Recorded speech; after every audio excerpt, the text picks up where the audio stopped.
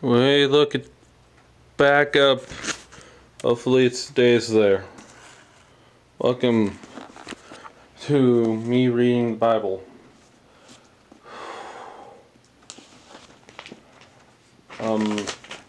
Tis raining. Today we go over chapter 10 of Revelations. I really like these chapters. The angel and the little squirrel. Then I saw another mighty angel come down from heaven. He was robed in a cloud, with a rainbow above his head. His face was like the sun, and his legs were like fiery pillars. He was holding a little scroll, which laid open in his hand. He planted his right foot on the sea, and his left foot on the land, and he gave a loud shout, like the roar of a lion, when he shouted.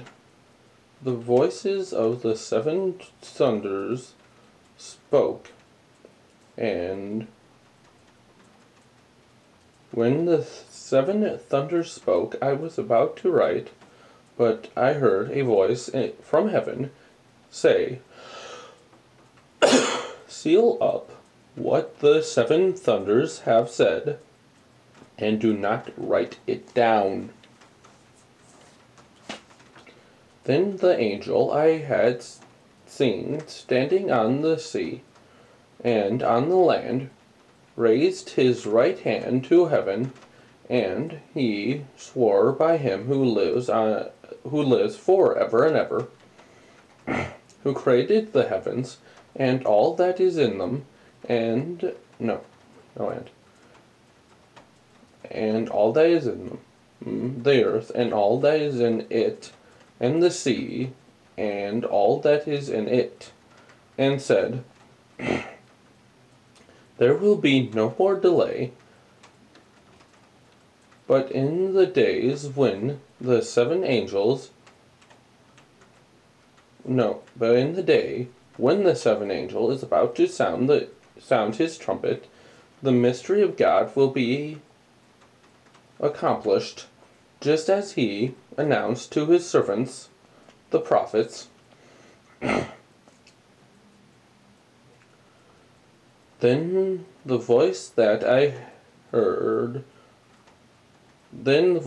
had heard from heaven spoke to me once more, "Go, take the scroll that lies open in the hand of the angel who is standing on the sea and on the land." So I went to the angel and asked him to give me the little scroll, and he said, "Take it and eat it. It will turn your stomach sour, but in your mouth it will be as sweet as honey." That is Ezekiel chapter 3, verse 3. A little reference there. I took the little scroll from the angel's hand and ate it. It tasted as sweet as honey in my mouth, but when I had eaten it, my stomach turned sour. Then I was told, "You must prophesy again about many peoples, nations, languages, and kings."